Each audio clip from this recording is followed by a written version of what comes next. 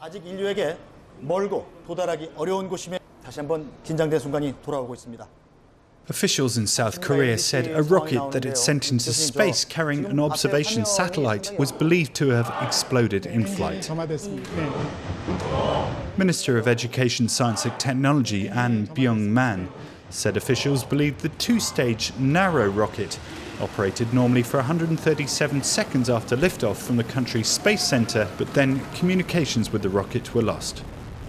Earlier, the head of the space agency, Joo-jin, told reporters they were seeking ways to find the satellite, which was meant to study climate change. 137초경에 telemetry와 137 seconds after its launch, telemetry and all communications have been lost.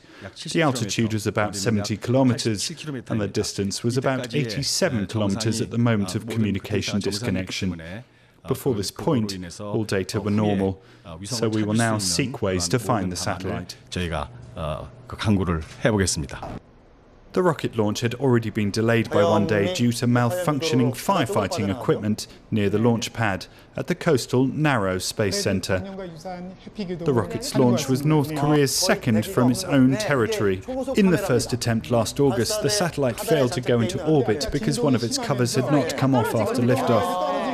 Since 1992, South Korea has launched 11 satellites from overseas sites, all on foreign-made rockets.